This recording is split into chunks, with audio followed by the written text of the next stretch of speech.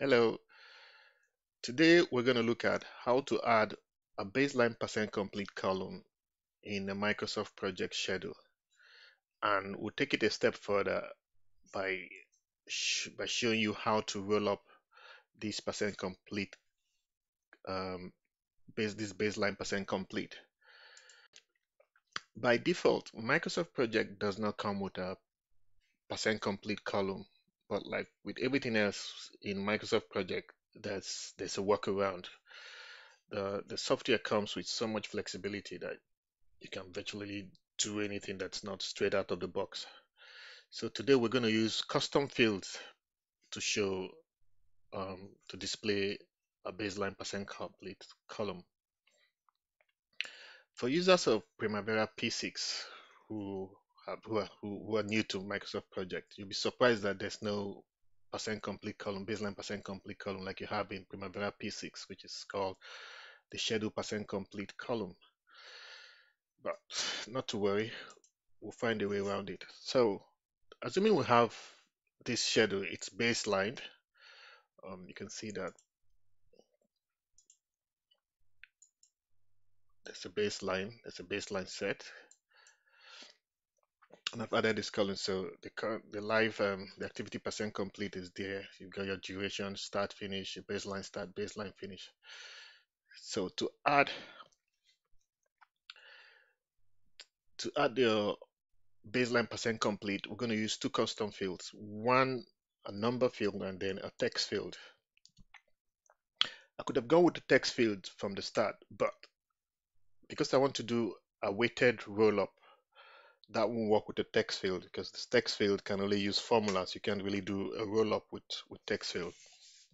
So what I'm going to do is do the calculation in a number field and then convert it to text later to a string so that I can add the, the percentage sign to it. So first of all, I'll add a number field. So if I go for number one,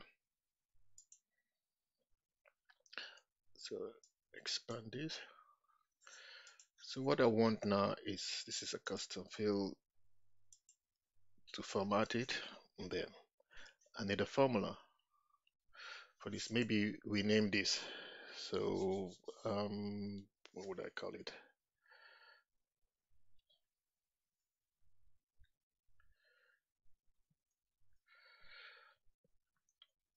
Baseline percent calc. Okay, just do percent calculation because it's not going to be it's not going to be the final field we display. So just call this percent calculation. I need a formula. And for this formula, I'm going to check if. So the way we calculate it is just the same way Microsoft Project calculates percent complete for current activities. So assuming this is a task, if it's not started, it's 0%. If your status bar is here or your current date is before the start of this task, it's 0% complete. If it's after this task, it's 100% complete. So in between, how do you calculate the percent complete in between? You take the duration up to a point in time, your time now, which is either your status date or your current date, divide it over the total duration of the task, multiply by 100, and that gives you a percent complete. So basically, that's what we're going to do. We're going to check if the start of the task is before the status date or the current date, or if it's after, or if it's started before before our time now. So what I need is an if statement. So I go to function general, go for if. I replace the expression with. So what I'm checking is if I'm using status date for this tutorial, but if you don't use status date in your schedule, you can replace it with current date. That works too, so that your comparison will be against the current date, but I prefer to use status date. So if I go project date, status date is less than, so I'm checking to see if it's less than the baseline date, baseline start date. So I go for baseline start. So if the status date is before the baseline start date for a task, it should be 0%. It's not started. It shouldn't have started, so it's 0%. And the false part. So for now, I'll just leave this in double quotes so that I'll show you. So you see that the formula works. So it's 0%, but we've got errors where it should have started. You can see this as status line. So we go back, go to our formula. So we replace these empty strings that are added with a new if statement. So this time I want to check if it's after, if the status date is after the finish date of a task. So we go replace the expression with status date if it's greater than the baseline finish, and if it's greater, then it's 100%, and 100% it's, that is 1. So you replace the true part of this with 1. So for the false part, again, let's have this in empty strings. Let's some empty strings so that I'll show you. You see what's happened. You see, so the ones that should have been completed by now should come up as 1, which is what we want. So we've got error message for the ones that are ongoing, that should have been ongoing. So now we'll get to that. For activities that are in progress, that should have been in progress or should have been ongoing, so this is something like this. So this is the calculation we need to do. So we have to tell Microsoft Project to do this calculation for baseline task. So, and to do that, we need one of the functions for calculating date difference, which comes. So we're going to use we're going to use the project date difference, and what this does is returns the duration between two dates in minutes. So you've got your first variant, which is date 1, and the second variance, and then there's an optional parameter also, which is a calendar, which is a string. So we're going to use the date project date difference. So if I go a function, it's a date function, so looking for project date difference. Now add it. So date 1. So if we go back to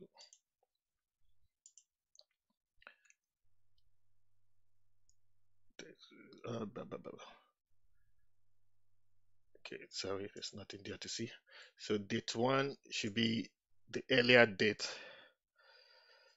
of the two.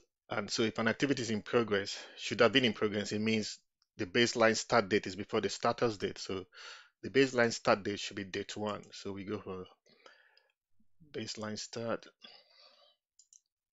and date 2, because we're comparing against the status date, will be the status date now.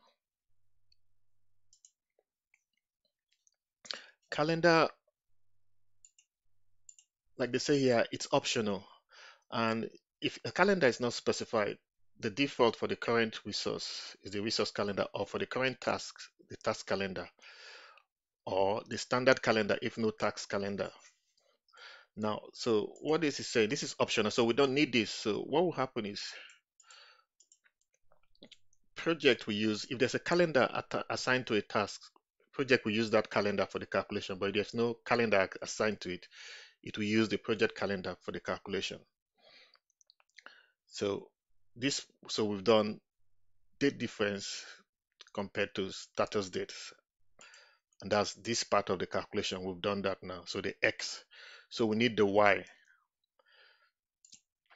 So for the Y, I come back here, you put your division, divide by, which means we need another date difference. So go. So this time our Y is baseline start to baseline finish. So we do our date 1,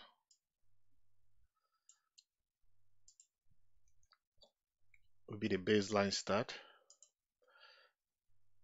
Our date 2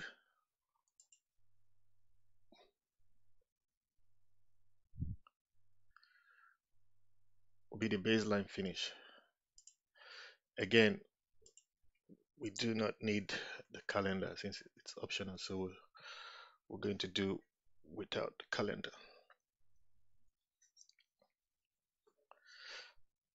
Now, if you say OK to this,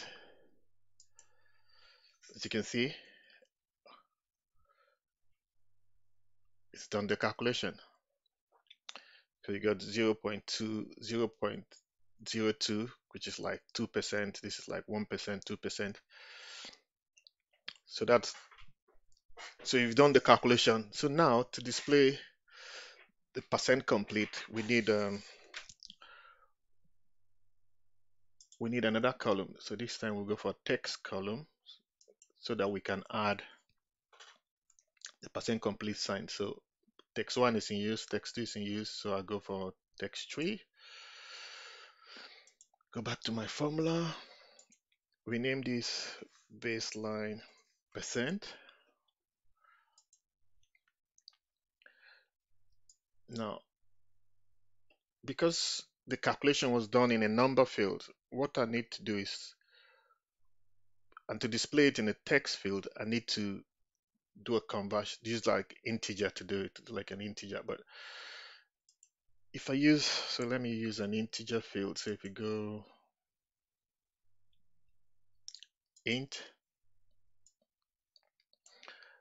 number, we use number 1 field for our calculation. Custom field number is number 1 now. Okay, yeah, number 1 baseline percent calculation. Now for calculation, remember we said times 100. So we're going to do the times 100 here now. So we do times 100 and concatenate the percent complete sign, the percentage sign. Yep, it prompted that we're using existing data. That's fine with me. Okay. Now you see it's added the percent complete sign, but you notice something. This is 0.02. You expect it to be 2%, but it's shown as 1%. And I think, I have a feeling this is like 1.67%, but we don't want to show decimal places. That's why we're using the int. But the problem with int is that it doesn't round up. So we need another function that will do the rounding for us. So if we check the cint function, we coerce an expression to data type integer, which is what we want. And it says that fractions are rounded, which is what we want. So we use the cint instead of the int. So we go back to our formula and change this to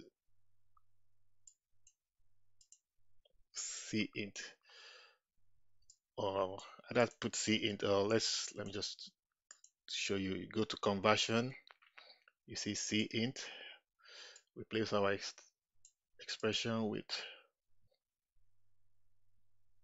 number 1, multiply by 100 and concatenate with the percent sign. Voila. So this gives us our 2%, 1%, 2%. We have all the percentage with it. But you notice something here. The summary tasks don't have percent assigned against them. So to solve that, we go back to the number column, click on formula. Sorry, so number column. So we come here. We can say use formula. Okay. So I'm going to show you use formula. This is the first one, and it does a calculation there. We come back to this field We also ask the base to use a formula, and now we have a formula in the summary. Now, for some, this works fine. So if you, but for me, this doesn't. So you see, I'll show you. If you see, I've got this set of dummy tasks. It's showing the what's it called? It's showing that the plan should be 59% complete. But our status date is the 20th of March, and only two of the three activities should have been completed, and this is shown as 25% complete. So why is this showing as 59? And this is because it's using the formula we have here, which is based on the duration of the task. And because Microsoft Project treats task summary task as a task itself, it's still doing this calculation x over y times 100. But that's not what we want, because if you see here, it's not a continuous task.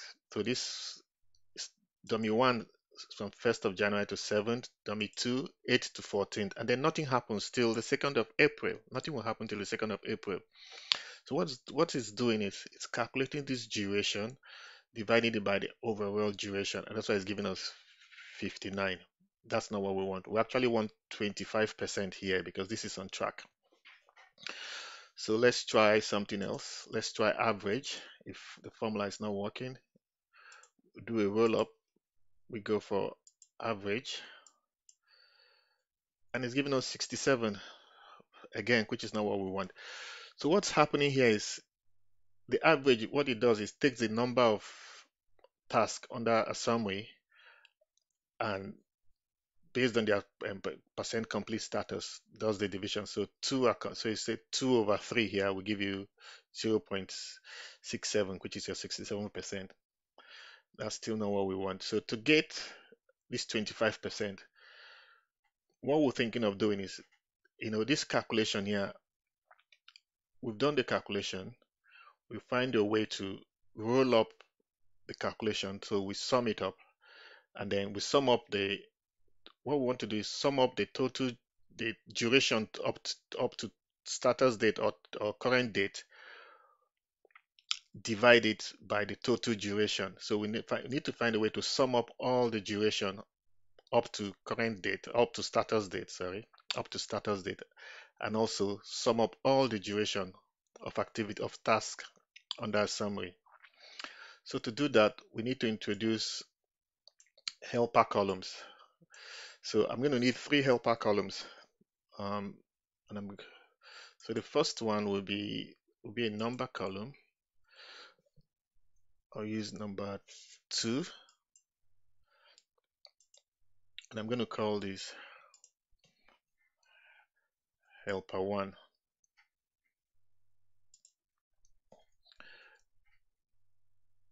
Helper 1, okay. And basically, what helper 1 will do is, for all, just calculate the duration up to the status date. And to do that, since we use a formula, and that will be our number 1 already holds the percent complete, which is a function of the baseline duration. So we say number 1, the calculation times the baseline duration.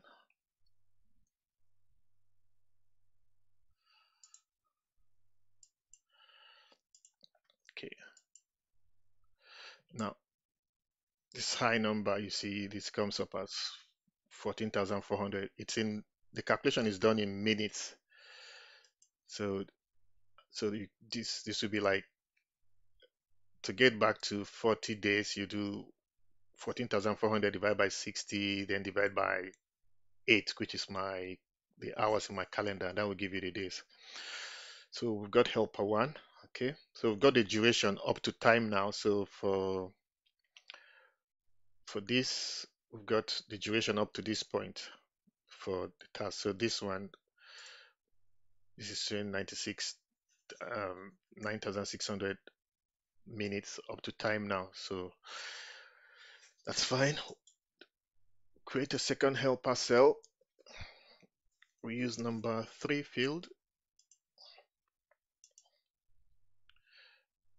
We name this helper 2.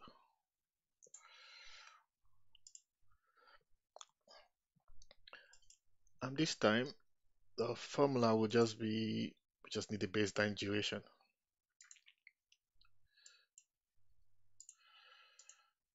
Again, this is in minutes.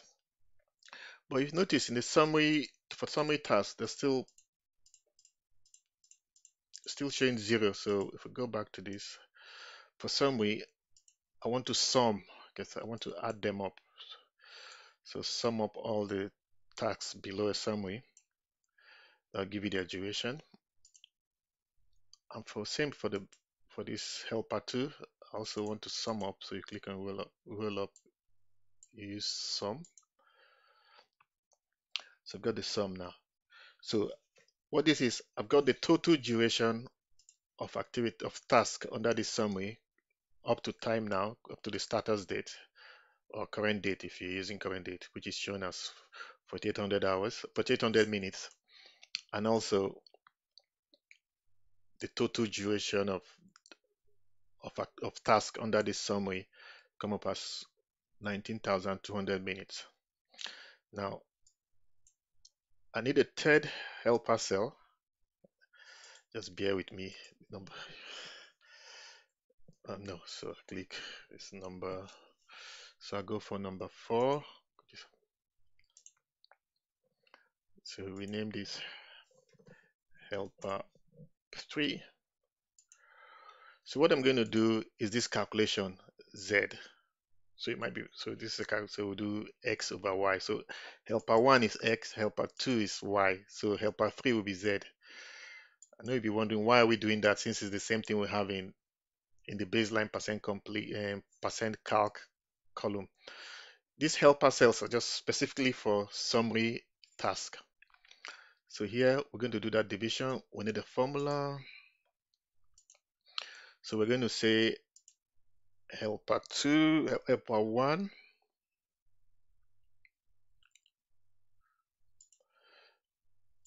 divided by helper 2.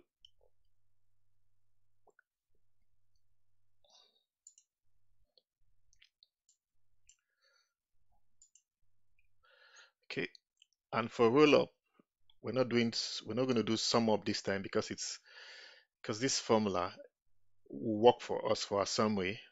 So this formula, because we've already rolled up for the task in between, so we rolled up helper 1 and helper 2. So we use formula this time, and you see it works. So here we have 0.25, which is what we're looking for. Now, but this has introduced another problem. For milestones which have 0 durations, because we're doing divide by 0, it's thrown up an error. So let's solve that before we move forward. I can cut this and say if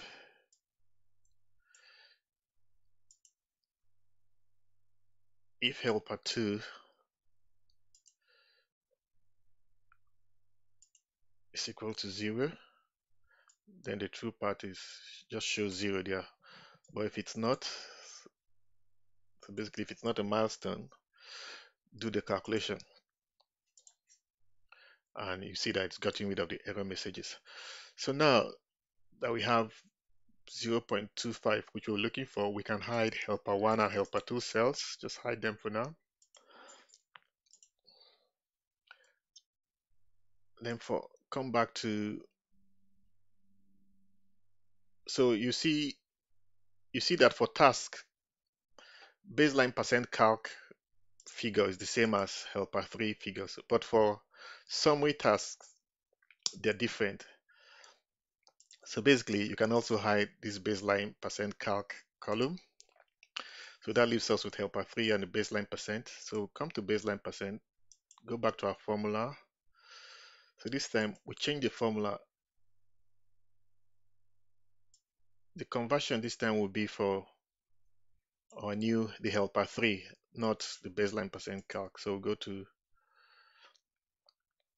number, custom field, and pick helper 3. Okay, and you see, so now you have the right percentage. You have 25%, which is what we're looking for. You will notice that while we've solved the problem of baseline percent complete for summary task, we still have a problem with the milestone. So the milestone has a baseline date of 1st of January, so it should be showing 100% complete too. It's not. So we go back to our formula for helper 3. So this is the problem. So what you do, you cut this. We go with a new if statement. So what we're saying is, oh no, we go back to our formula. You copy this formula. Now, after this helper, this number 3 equal to 0, introduce a space, say and now we're going to say if the duration is 0, that's a milestone, and the baseline start date, the baseline finish date, the status date is greater than the baseline finish date, that is, the baseline date has passed. So status date greater than baseline finish date. So we're saying this if the milestone date has passed, it should be 100% complete. So that's this number 3 equals to 0. That's if it's a milestone, and this formula now will check if the milestone date has passed. That should be 100%. But if it's not, then the formula that we copied, the earlier formula that we copied, we now delete this last part of the if statement and paste that formula. That's the if this is still, if it's still 0, if the base is still a milestone where the date has not passed, show 0. But if it's not a milestone, then do the normal calculation. Helper 1 divided by helper 2. So you see now, this milestone now has the right baseline percent complete of 100%. So which means we can now hide this column as we don't need it anymore. And then there you go. You have your schedule with all the right baseline percent complete. So I hope you find this useful. And like I said, if you're not using status date field, you're only using current date field. Anywhere in the formula, the different formulas I've used that status dates and status date appears, you can change it to current date. That should work for you. Any questions, just pop a comment in the comment field below the video or send us an email to the website and we'll get back to you. Thanks very much. If you like this video, please subscribe to help grow the channel, and see you next time when we come up with another video, another tutorial on either Microsoft Project, Excel, or Primavera P6. Cheers.